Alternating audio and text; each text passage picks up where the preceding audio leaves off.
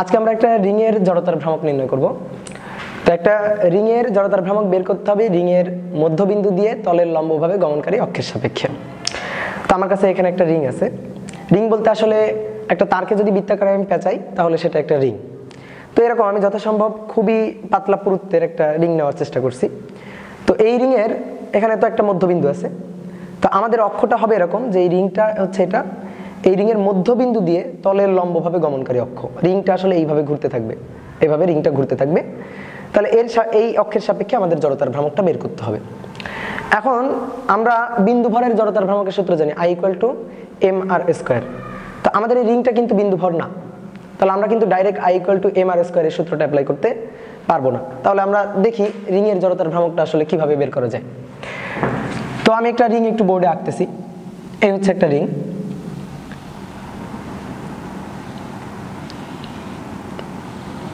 এটা এই রিং এর মধ্যবিন্দু দিয়ে তলের লম্বভাবে গমনকারী অক্ষ হচ্ছে আমাদের এটা। এখন আমরা এই রিং এর বলে দিলাম, মেনশন করে দিলাম যে মোট ভরটা সেটা হচ্ছে m, এবং এই রিং এর যে রেডিয়াসটা, এই রেডিয়াসটা হচ্ছে r।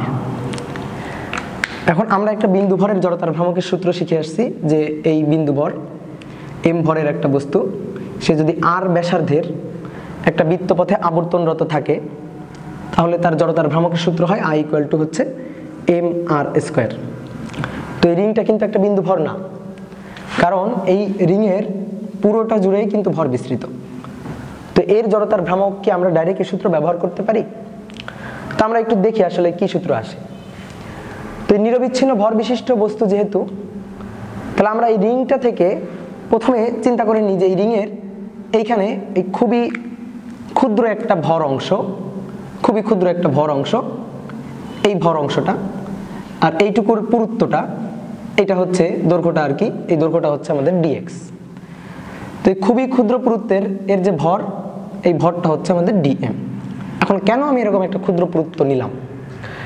তো আমাদের এই রিংটা কোনো বিন্দু ভর না, তাহলে আমি একটা কাজ করতে পারি, এই রিং এর পুরোটা অংশ জুড়ে অসংখ্য ভর বিন্দু চিন্তা করতে পারি এবং অসংখ্য ভর বিন্দুর জড়তার ভ্রামক বের করে আলটিমেট আমরা রিং এর জড়তার ভ্রামকটা যোগ করে জড়তার ভ্রামকটা পেয়ে যেতে পারি। তো এই যোগটা তো ম্যানুয়ালি না করে আমরা নর্মালি ইন্টিগ্রেশন দিয়েও করি। তো ইন্টিগ্রেশন দিয়ে যদি করতে চাই তাহলে কিভাবে করতে পারি দেখি একটু। তো কেন্দ্র থেকে এই অংশটুকুর দূরত্ব কিন্তু ব্যাসার্ধের সমান এবং সেই মানটাও কিন্তু r। তাহলে আমাদের প্রথমে করতে হবে কি dx পুরুত্বের খুবই ক্ষুদ্র ভর dm এর জড়তার ভ্রামক বের করতে হবে। বের করে ইন্টিগ্রেশন করে এমন একটা লিমিট নিতে হবে যেন পুরো রিংটা কভার করে, তাহলে আমি কিন্তু পুরো রিং এর জড়তার ভ্রামক পেয়ে যাব। তাহলে আমি লিখতে পারি এই যে খুবই ক্ষুদ্র অংশ, এতটুকু ক্ষুদ্র অংশ, এই ক্ষুদ্র অংশের জড়তার ভ্রামক, ক্ষুদ্র অংশের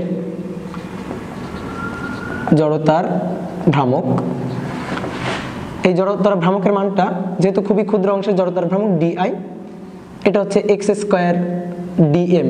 তো আমরা এই যে দূরত্বটা, এই দূরত্বটা কিন্তু r, রেডিয়াস। তো এই কারণে এটাকে আমরা বলছি r², মানে x দিয়ে প্রকাশ করতাম আগে, তো এটাকে আমরা r দিছি।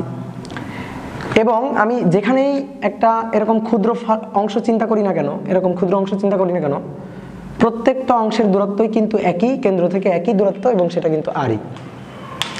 তো এই কারণে এটাকে আমি বললাম r² dm। এখন আমাদের টার্গেট হচ্ছে রিং এর জড়তার ভ্রামক পাওয়া।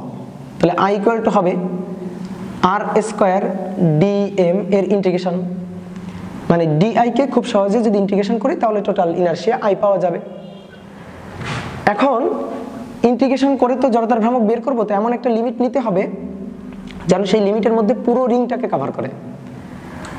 এখন এই পুরো রিংটাকে কভার করতে গেলে এখানে একটু খেয়াল করি যে এই অংশটুকু এখান থেকে শুরু করে আস্তে আস্তে বাড়তে থাকবে, এরকম একটা অংশ, তারপরে আবার একটু বেড়ে এতটুকু অংশ, আবার একটু বেড়ে এতটুকু অংশ, এভাবে যাইতে যাইতে পুরো রিংটা কভার করে চলে আসবে।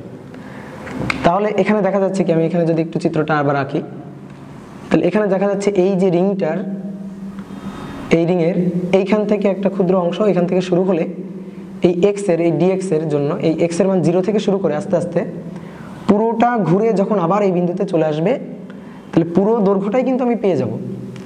তাহলে এই x ইকুয়াল টু 0 থেকে মানে dx এর লিমিটটা x ইকুয়াল টু 0 থেকে শুরু করে পুরোটা ঘুরে যদি এই বিন্দুতে চলে আসে তাহলে x ইকুয়াল টু কিন্তু 2πr, এই লিমিটের মধ্যে কিন্তু পুরো রিংটা কভার করবে এবং পুরো রিং এর ভরটা আমরা পেয়ে যাব। তাহলে এখানে এটা হচ্ছে r স্কয়ার। এবার dm এর মানটা, তো dm হচ্ছে এই ক্ষুদ্র অংশের ভর। এখন dm এর মানটা আমরা এভাবে ঐকিক নিয়মে এখানে বের করতে পারি এইভাবে, এই পুরো রিং এর দৈর্ঘ্য হচ্ছে তার পরিধি 2πr, পুরো রিংটা 2πr দৈর্ঘ্য। এখন এই 2πr দৈর্ঘ্যের ভর হচ্ছে m, তাহলে আমরা লিখতে পারি 2πr দৈর্ঘ্যের ভর এটা হচ্ছে m, অতএব একক দৈর্ঘ্যের ভর এটা হচ্ছে m/2πr। অতএব আমাদের লাগবে হচ্ছে এতটুকু অংশের ভর। তো সেই এতটুকু অংশের ভর বের করতে গেলে তাহলে এতটুকু অংশের দৈর্ঘ্য কত, dx, তাহলে ঐকিক নিয়মে dx দৈর্ঘ্যের ভর, তাহলে এটা হচ্ছে m/2πr dx।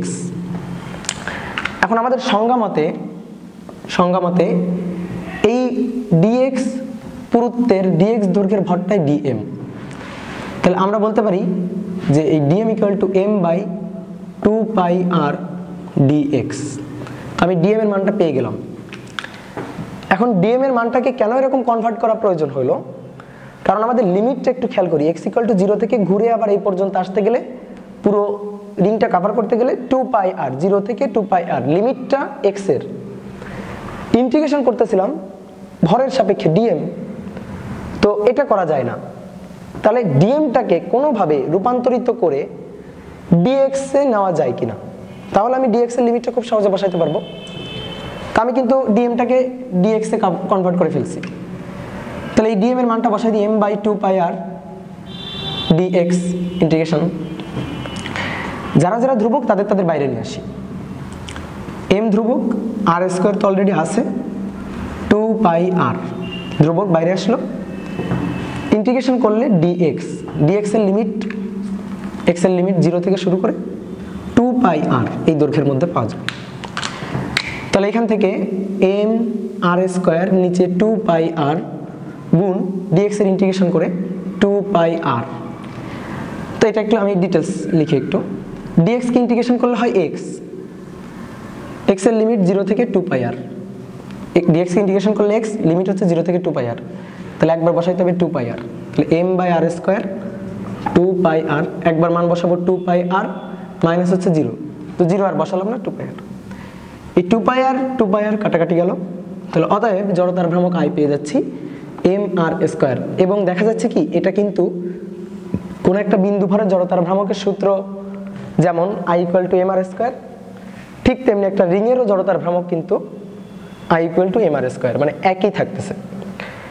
এখন এই রিং এর জড়তার ভ্রামকটা বের করার জন্য আমরা তো ইন্টিগ্রেশন করে বের করছি, কিন্তু আদতে যদি আমি একটু ভালোভাবে ডিপলি চিন্তা করি তাহলে কিন্তু ইন্টিগ্রেশনের দরকারই পড়ে না।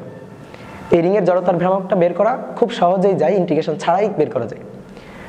তো ইন্টিগ্রেশন ছাড়া কিভাবে এই রিং এর জড়তার ভ্রামকটা বের করা যায় আমি একটু যদি দেখাই।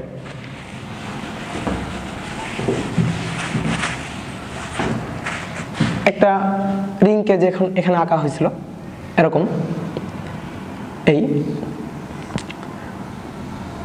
এটা হচ্ছে রিংটা, পাতলা পুরুত্বের একটা রিং। তো এখন আমি একটা জিনিস একটু চিন্তা করি, এই রিংটা আসলে এই অনেক ভর বিন্দুর সমষ্টি। তো রিং এর এখানে একটা আমি ভর চিন্তা করি যে এটা হচ্ছে একটা ক্ষুদ্র ভর, আবার এখানে একটা ভর চিন্তা করি এটা হচ্ছে আবার একটা ক্ষুদ্র ভর, এখানে একটা ভর বিন্দু চিন্তা করি এটা হচ্ছে রিং এর উপর আর একটা খুবই ক্ষুদ্র ভর। এই ভরটাকে আমি বললাম এটা হচ্ছে m1, এই ভরটাকে বললাম এটা হচ্ছে m2, এই ভরটাকে বললাম এটা হচ্ছে m3। অনুরূপভাবে এখানে একটা ভর সেটা হচ্ছে m4, আর একটা ভর এটা হচ্ছে m5। এইভাবে অসংখ্য ক্ষুদ্র ভর মিলিত হয়েই পুরো রিংটা তৈরি করছে। মানে আমি যদি এর এখানে আরো একটা ভর নিই, এখানে যদি আরো একটা ভর নিই, আরো একটা ভর নিই, তাহলে এইভাবে কিন্তু পুরো রিংটা কভার করছে অসংখ্য ভর বিন্দু। এবং একটা মজার ব্যাপার হচ্ছে এই প্রত্যেকটা ভর বিন্দুর দূরত্ব কেন্দ্র থেকে একই রকম। এই দূরত্বটা রেডিয়াস আর, এটাও রেডিয়াস আর, এটাও আর, এটাও আর। তাহলে আমি এই রিং এর জড়তার ভ্রামক বের করা মানে প্রত্যেকটা বিন্দু ভরের জড়তার ভ্রামক বের করার, প্রত্যেকটা বিন্দু ভরের জড়তার ভ্রামক আগে বের করব, যোগ করব, টোটাল এই রিংটার জড়তার ভ্রামক পাওয়া যাবে। তাহলে আমি যদি টোটাল রিংয়ের জড়তার ভ্রামক এভাবে বলি যে প্রথম ভরের জড়তার ভ্রামক হচ্ছে m1 r স্কয়ার প্লাস পরের ভরটা হচ্ছে m2 r স্কয়ার, তারপর m3 r স্কয়ার প্লাস এইভাবে কিন্তু অসংখ্য ভরবিন্দুর জড়তার ভ্রামক যোগ করতে হবে। তাহলে আমি এই যে ডট ডট দিয়ে অসংখ্য ভরবিন্দু, মানে একটা রিংকে আমি তোমাকে বললাম একটা রিংকে ভাগ করো, তো এই পুরো রিংটাকে তুমি 100টা ভাগে বা 1000টা ভাগে বা 1 লক্ষটা ভাগে ভাগ করে অসংখ্য ক্ষুদ্র ভরবিন্দু চিন্তা করলাম এবং প্রত্যেকটা ভরবিন্দু জড়তার ভ্রামক এভাবে বের করা শুরু করলাম। এখন বের করে যদি আমি যোগ করি, যোগ করতে দেখা যাবে কি আর স্কয়ারটা কিন্তু সবার ক্ষেত্রেই আছে এবং এই আর স্কয়ারটা কমন চলে আসবে। তাহলে কমন চলে আসলে m1 m2 m3 plus dot dot এইভাবে যতগুলো ভরবিন্দু তুমি চিন্তা করছো, 100টা চিন্তা করলে 100টা, 1000টা চিন্তা করলে 1000টা, সবগুলো ভরবিন্দুর যোগফল। এখন এই পুরো রিংটার ভর ছিল হচ্ছে m, ক্যাপিটাল M ছিল পুরো রিংটার ভর। এখন পুরো রিংটার ভর যদি ক্যাপিটাল M হয় তাহলে এই m1 m2 m3 m1 m2 m3 এইভাবে পুরোটা জুড়ে এখানে অসংখ্য ভরবিন্দু যদি থাকে তাহলে পুরোটা ভরবিন্দুর যোগফল তো ক্যাপিটাল M ই হবে, এই রিংয়ের টোটাল ভরই হবে।